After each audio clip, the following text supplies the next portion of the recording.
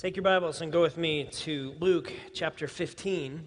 As we've been in this series, Prodigal God, looking into the story that Jesus tells. But I think you have to understand that a story is just a story if you don't know the context of what's driving it. Because every story has a purpose, and every story can have power to it if you understand the context. How many of you have ever read one of the princess stories from Walt Disney? You've read those to your kids, your grandkids, and they always start with a famous line. What's the famous line? Once upon a time. And there's something about the context of that phrase that says, okay, it's not this time, it's once upon a time. And it may not even be in like an area of life that you would know or like a normal town. It's this different town. And so you kind of understand that it's that. Now, that's kind of the lady version. So maybe the guy version would be this. So we'll think of movies. Movies are stories. Maybe, can you identify this movie?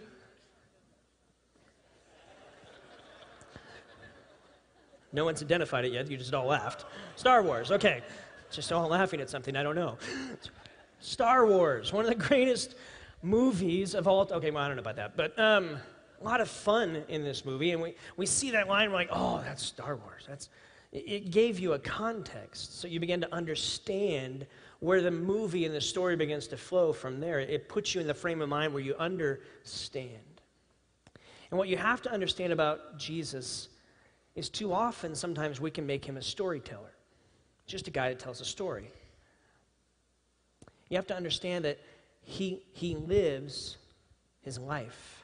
And in the context of living life, he may tell a story that has a purpose and has power and a point behind it. And you have to understand. And so the writer of the Gospel of Luke is recording this so the early church would know, and he writes some things in Luke chapter 15. Let's start with verse 1. Here's what he says. Now the tax collectors and sinners were all gathering around to hear him. Who's he speaking of? Jesus. Okay, they're gathering around to hear him. Remember, we talked earlier that tax collectors were even seen as less than sinners, less than those people who would just kind of do their own thing and didn't want anything to do with God. So they even had a lower category. And here we see that category. The tax collectors, sinners were all gathering around to hear him. And then verse 2. But the Pharisees, the religious leaders of the day, the Pharisees and the teachers of the law muttered, "This man welcomes sinners and eats with them." Anyone ever have your mom stop you from muttering? I had a muttering problem when I was growing up, and my mom would always say, "Just enunciate, talk." I'm like, okay, don't mutter. And mutter is not just this critique. See, to understand the context of the stories, 3 of them in particular, that Luke is going to lay out here, you have to really understand this word, the context of it. So I'm going to teach you Greek words. Ready? The Greek word for mutter is diakonizo. Diakonizo. And it's not just this grumble or critique. How many of you have been watching March Madness? I bet somewhere along the line you had a mutter, a grumble against a referee and a call that they made, right? It was a simple critique. Oh, bad call! That was your critique in that moment. And then it faded away. But sometimes when diakonizo begins to take root, it doesn't just fade away. It's not just a simple critique. True story. My own pride. Confession. I play soccer on Friday nights. May not look like it, but I do. I run around. There was a particular referee, and I don't think Steve's here because it's not you, Steve. It was a particular referee that is refereeing one of our games, and he made a bad call against our team, 2 or 3 throughout the game, and it began to bug me. And I'm over on the sideline, and someone else is in playing, and then I realized this has gone from a simple critique to diakonizo in my own heart, because the next week I showed up for the next game, and he was there. And I hadn't even been on the field yet, and he hadn't blown his whistle yet to anybody, and yet diakonizo was in my own heart. And I began to say, whoa, okay, God, I got to bring that before you. I don't even know his name. And diakonizo, this man welcomes sinners and eats with them. And begins to grind at these Pharisees. And then Jesus tells some stories. So now you have the context of what the story begins to unfold. He tells the story of this lost sheep. And there's something that's lost, and there's this search that goes on, and it's found, and then there's this celebration and this invitation to join in. Then there's this lost coin, and something's lost, and then there's this search, and it's found, and there's this celebration and this invitation to join in. And then we come to the story that we've been looking at. This man who has 2 sons. And Jesus begins to lay out, I think real simply, this pattern. There's some lostness. In this particular story, there's not really a search. But then there's some foundness. There's some celebration and this invitation to learn. As Glenn kind of unpacked the very first week, we kind of looked at these 2 sons, and they have 2 different paradigms, 2 different mindsets, 2 different approaches to life. And one of them just says, I just want the Father's things. I want the blessing. So just give that to me so I can go. And so he packs up the GTO, takes off to Nevada, and this is Vegas boy, right? And he just takes off running. He can't live up to either the expectations or somehow the things that are in his mind. He just doesn't want to. He just wants to run and to run away. And so he puts on his running shoes and he takes off. That's his reference. That's his mindset. That's how he views. And so he goes, and life is good for a while until things begin to cave around him. He runs out of money. Friends suddenly fade away. He doesn't have anything left, and he's left with nothing. And doing something that a Jewish boy, they just would not do. He's feeding slop to pigs. And that's the job he's hired himself out for. And there's this story that begins to go in his life. But there's the second son. There's this elder son that, in a lot of ways, is just, he's trying to earn the Father's things. He's just work. I've got to earn these things. And if I work hard enough, and if I stay close enough, and if I do the right things, then surely I'll have access to the Father's things. And so he just puts on his work boots every day. And he goes out, and he works. And he works. But in the end, he just wants the Father's things. And yeah, he hasn't left the premises, but the proximity of his heart is just as far away as his brother, the runner. So these 2 different approaches, 2 different paradigms, and Jesus is telling this story in the context of saying, look, diakonizo is taking root in your heart. And I've come to show a different paradigm, a different mindset, a different choice, and it's this choice of the Father. This heart of compassion that comes before you. It says, look, it's not about just running away. Not just about trying to escape. It's not just about earning, because both of those lead to lostness. And I've come that you may be found and welcomed home. I'm offering a different way. Friends, that is the gospel. That is the story of Jesus. That is the context of what's going on in a grander scale outside of the story.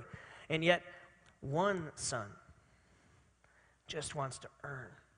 I'm going to do the right thing so that God has to bless me. He has to. He owes it to me.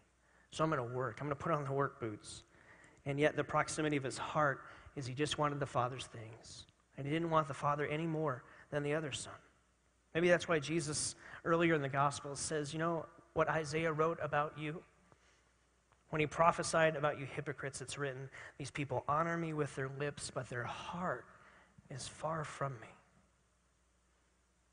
It's just not even close. And Jesus begins to go and tell the story of this father who views both his sons still as sons. And there's this beautiful look that Glenn looked at last week, this idea of our sonship and our identity as a follower of Jesus. that we can live in that. That's why John writes 1 John 3:1. He says, how great is the love the Father has lavished on us, that we should be called children of God, and that's what we are. We have a new identity when we trust our life to Jesus. And so as we look into this story, I want us to look into a different maybe aspect, to see the heart of the Father, that very clearly as Jesus is living his life, he's ruffled the feathers of some of these folks who are wearing work boots, and they're just trying to earn the Father's things. And in the context of that, he tells some stories. And he's driving home a point. And part of his point is his mission. He has a mission, very clearly stated in these stories. Something is lost, and I'm here to find it. And to welcome back in celebration those who are found. That's his point, his mission. I have came to seek and save the what? The lost. And he tells the story of this father who's moved with great heart of compassion, that he's helping people see who God is in maybe a new way. Because Jesus is not just telling a story, he's living life for people to see. He's modeling the way for it to be. There's a Sunday school teacher that at the start of the fall would have his kindergarten, first grade class, and he's there, and he would give them a blank piece of paper, and he would say to the young boys and girls, he'd say, look, I want you to draw a picture of God, which seems really abstract to me. I don't know how I would even go about doing that. And he said, I just want you to draw a picture of God. And so they would draw for a while, and then he would give them another blank piece of paper, and he'd say, I want you to draw a picture of Jesus. And so they would draw for a while. And then he gathered these up, and he took them home, and he began to look at them, and he began to notice some similarities. He said both had a warm face, and a long flowing hair, and a long beard. Both had a long flowing robe with a purple or blue sash. The difference was that Jesus had feet, and God did not. And we look at that and go, well, that's interesting. Or is it really insightful?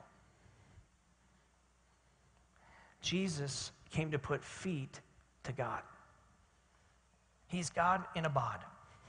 And he's putting feet so that people would know their Creator.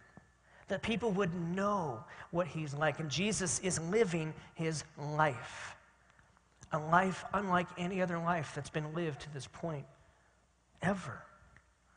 And some people are beginning to take notice of that. It's why the Hebrew writer says this in Hebrews chapter 1.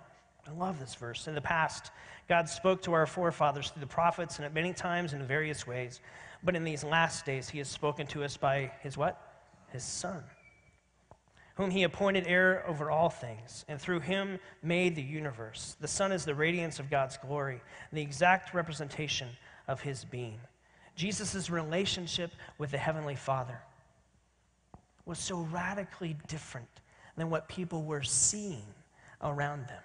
Do you realize that the Hebrew people had many different words that they would use and titles that they would use to describe God? Lord, God, God Almighty, Yahweh. But every one of these titles kind of has this mysteriousness to it, this distance. God is bigger and greater, and friends, he is. But when Jesus shows up on the scene and he goes through his prayer life and he begins to pray, do you know what word he uses? The Aramaic word Abba. Abba, Daddy. He's portraying this closeness of God, which was unheard of in that time. And he begins to show something different.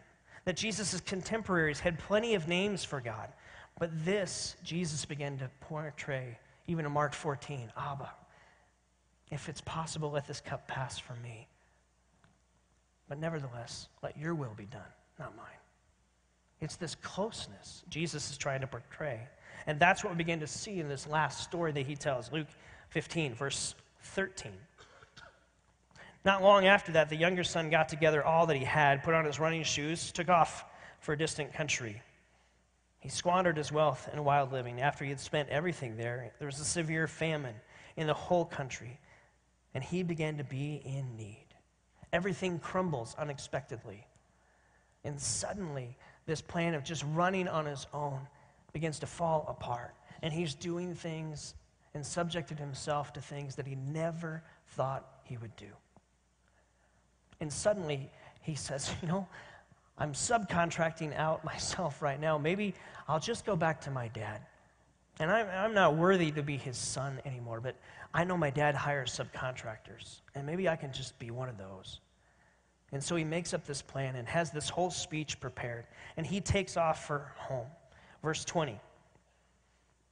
So he got up and he went to the father. But while he was still a long way off, his father saw him and was filled with what? What's your Bible say? Filled with compassion for him. He ran to his son, threw his arms around him, and kissed him. Friends, do you understand how radical this view of God would have been? A father full of resentment? Yeah. A father full of anger, ticked off? You bet. A father full of hatred? Yeah. Because that is what you see in the world. And Jesus tells a story of a father filled with compassion who runs to his son. See, a patriarch, the leader of his family, would never run. Aristotle said, great men never run in public. You would never run anywhere. You're the leader. You're the patriarch of the family. That would be humiliating to run. You have people walk to you. You don't run to them. And yet this father is filled with compassion, and he begins to run to the edge of the city. He's the first one to notice his son returning. And his son goes through the whole speech. Okay, Dad, I'm not worthy to be your son. I just want to be a subcontractor. And the dad just totally ignores him. And he just says, no, bring the best robe. Put a ring on his finger. And he walks his son through the village back home. Why? You realize there's a Jewish custom in the early period here that said if a son rejected their father and went and lived a wild kind of life, and they returned to this rejected father, that the elders of the city would take this son to the center of the village. They would take a pot and they would break it at his feet, and it would be a legal, binding banishment to this boy. You are not welcome here. And so this father humiliates himself and runs the gauntlet that he knows is waiting for his son, so that his son would know that he's still a son. He hasn't lost his identity. He may have chosen to run, but he has a father who runs to him. That is just profound, incredible truth that Jesus is saying here. Can you imagine the feelings and the sense of what that son is experiencing as that party begins? But see, this is a story of two sons, isn't it? There's another son. Verse 25 says, meanwhile, back at the ranch, my interpretation, the older son was out in the field. When he came near the house, he heard music and dancing. So he called one of the servants and asked him, what's going on? Your brother has come home, he replied, and your father has killed the fattened calf because he is home safe and sound. One son returns, and one son refuses. He's got his work boots on, and diakonizo is in his heart. I can't believe what's going on here. This doesn't make sense. Jesus earlier, as he's living his life, tells the Pharisees another story, Luke chapter 10, that it's about how you love God and love people. And in his actions and word choices, this son demonstrates that he does not love the Father and he does not love his brother. Jesus taught, out of the heart, out of the overflow of the heart, your mouth speaks. And this son goes into this refusal. If I refuse to come in, his resentment is in his heart. He's grumbling and muttering. He can't even bring himself to say, my brother. And when his dad finally comes out to him, he won't even say dad or father. He says, look, which in Greek is literally, look, you. There's this resentment in his heart. Diakonizo is taking root. it's important to note that the father comes out to both sons. What the older brother is saying to his father revealed this expectation of justice, not mercy. I expect that you will be just because I've been working hard and I'm earning it. And I want your justice. Really? Really? So I work in life. I always feel like I come up short. I don't think I'm alone in that. What the older son is saying is this is building a relationship built on reciprocity, that I do this, now you do that. I'm working, I'm earning, so that you owe me this. There's this relationship going on. This performance begins to mark his very life, and he is stuck laboring, working. Work, reward, work, reward. I worked for this, therefore you reward me with this. Let me give you a definition of spiritual laboring. It's continually seeking the love, blessing, and admiration of God through the perfecting of your performance for God. That it's continually seeking the love, blessing, and admiration of God through perfecting your performance for God. God isn't looking for you to do anything for him. That's the new paradigm. He makes a way. He's the Father of compassion who runs and who now comes out and says, Teknon, my child, pleading with him to come in. Take off the work boots and come in. Humble yourself. See, this relationship of reciprocity is an ugly foundation for any true loving relationship. If I do this, now you do this, and I live with this idea of you owe me, then I will live with anger and frustration as a part of my life. The great theologian Brett Favre said, "You are only as good as your last pass." So what happens when your last pass is incomplete? What then? If you wear the work boots and you're trying to earn, and I do this, and therefore you owe me this, what happens when you fail? What happens is you begin to see life in a different way, and that might be a way of work reward to build a business, and that might be a way to run a government, but that makes a horrible way to run a religious system and infrastructure. And Jesus is saying there's a different way. Change your paradigm. Change your mindset. Choose a different way. There is a Father of compassion that comes out to both sons to welcome them in if they choose to.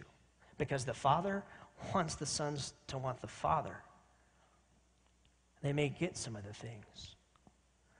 And so often in our culture, I know a lot of Christians that just want God's things, his blessing, his love, his admiration, but they don't want the Father.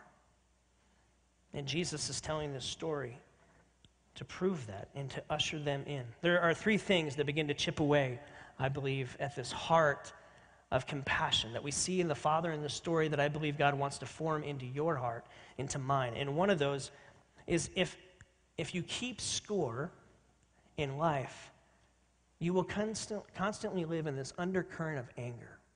If it's always about keeping score and this reciprocity, I do this, now you have to do this, then you will live frustrated with your spiritual journey with God.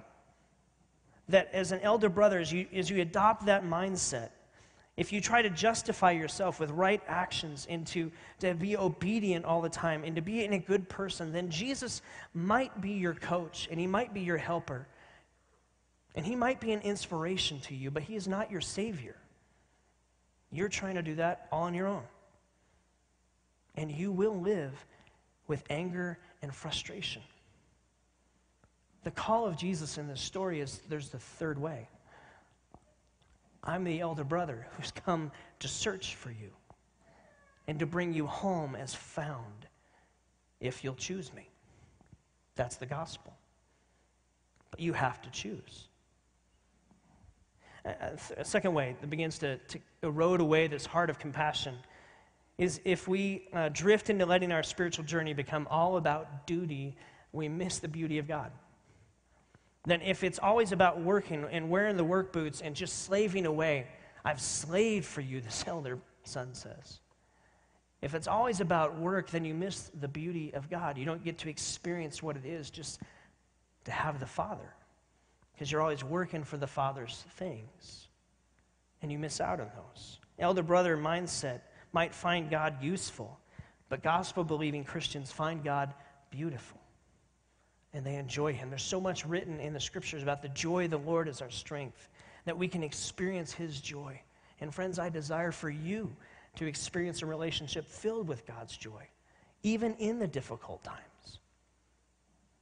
That a third way that begins to chip away at this compassionate heart of the Father being built within you is when you allow your performance and obedience, your work boots, you're working to earn it, when you allow that to foster a sense of superiority. Thursday night, I'm in Payson, and up there with my father-in-law fishing a little bit, kind of getting away working on sermon, and we go to Chili's because U of A's playing, and we don't have cable, and so we go there, and we're watching the game, and it's a great game. It gets to halftime, and there's this group that comes and sits in the booth behind me, being really vulnerable. They begin having conversations that were just crude. They began having conversations that were just laced with curse words and just hearing about life. And I found myself sitting there going, man, glad I'm not like that. And I found myself sitting there trying to watch a game. In my heart, I felt superior. And then about halfway through the second half, God just nailed me between the eyes and reminded me that I was lost. And then I was found. And the Father of compassion ran to me. Diakonizo was in my own heart. And I had to take time and say, God, you're right. You're right. Everyone around me in this restaurant is just as valuable as me. Everyone in this restaurant matters to you. I have a different occupation. So what? You love them. You love me. And the Father's heart of compassion is what you want to build into my heart. Forgive me. Because here's the truth, friends. You will have a propensity to put on one pair of shoes or the other. We will have a drift. And Jesus is telling a story to say, I want you to choose a different pair. I want you to choose humility. I want you to come home. Because he goes on to tell this other story in Luke 18 where he says, look, there's this Pharisee and this other person who's really broken in life, and they're both praying. And Jesus says in Luke 18, it's the humble that will be exalted, and those who lift themselves up will be humbled. And Jesus' call all throughout the scriptures is that I have come to show you a different way. I have come to show you what the Father is really like. Jesus ends the story with the bad boy being saved and the good boy being lost. Why? Don't you love the heart of Jesus? That even in the midst of just a few weeks later, the very people that he's standing in front of, the very people he is telling the story to, who are wearing work boots, he is pleading with them to come in, to come home, to choose humility, and to humble themselves, and to find that they too can experience God. I love this quote from Timothy Keller, probably my favorite quote in the whole book. I encourage you to read it if you haven't read The Prodigal God. He says, the key difference between a Pharisee and a believer in Jesus is inner heart motivation.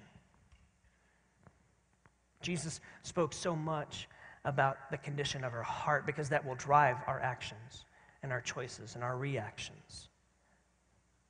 So Jesus is always concerned with the heart. And see, wrong heart motivation will breed anger in life. It will rob you of beauty in a relationship with God. It will foster superiority. And wrong heart motivation can lead you to places of even trying to protect your spiritual reputation over fostering and growing and developing your relationship with the Father of compassion. That can happen to individuals, and that can happen to churches who are so busy trying to protect their spiritual reputation and yet missing the heart of the Father. And friends, church, we will be a church that reflects the heart of the Father, even if it means sacrificing some of our reputation.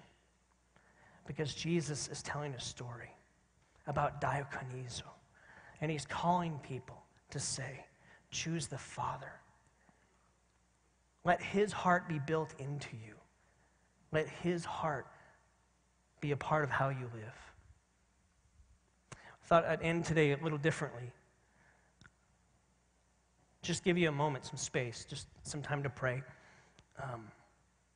Been a great series, and I hope that it's been nudging your heart and moving you.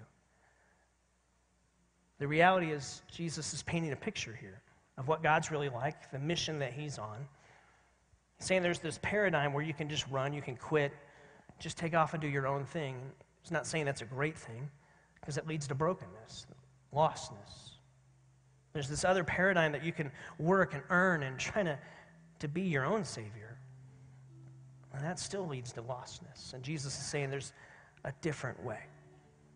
Choose a new paradigm. So I don't know what has been nudged in your heart. Here's some questions for you just to simply consider. Jesus says to repent, to mend anew, to choose a different paradigm, to return to the Father's provision of grace and compassion for you, and allow that to fuel you going forward. So what throughout this series has God begun nudging in your heart?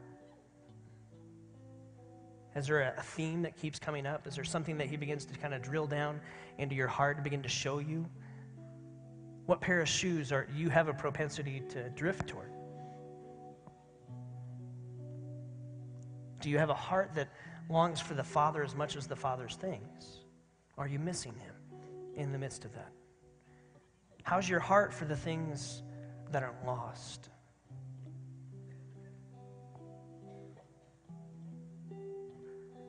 Father, I pray that just in the stillness of these moments, we'd be still before you.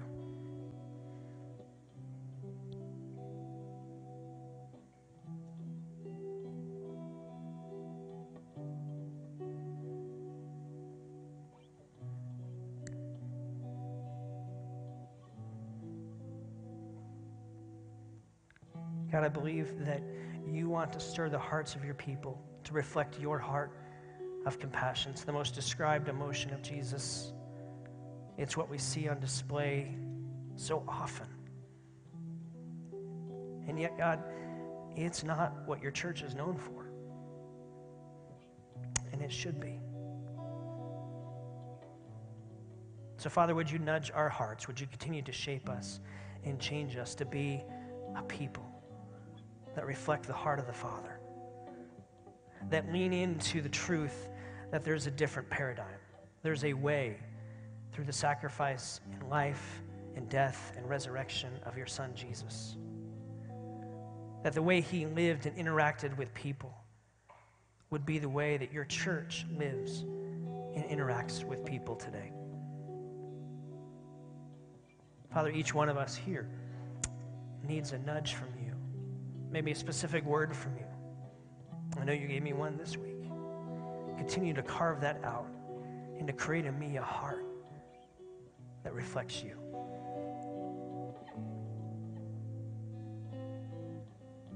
Father, we thank you for the grace and the freedom and the hope that your compassion brings to us. We want to lean into that more and more this week and in the weeks to come. We ask all of that in Jesus' name. Amen. Would you stand with me for just a closing blessing? Glad you're here today. May the compassion of Jesus Christ and God our Father be the one that guides you with wisdom and discernment and how to show that to the world around you, to the family that you share a home with, to the people in the cubicle next to you, to the friends that you'll call later today. His grace and peace be upon you. We'll see you next week. God bless.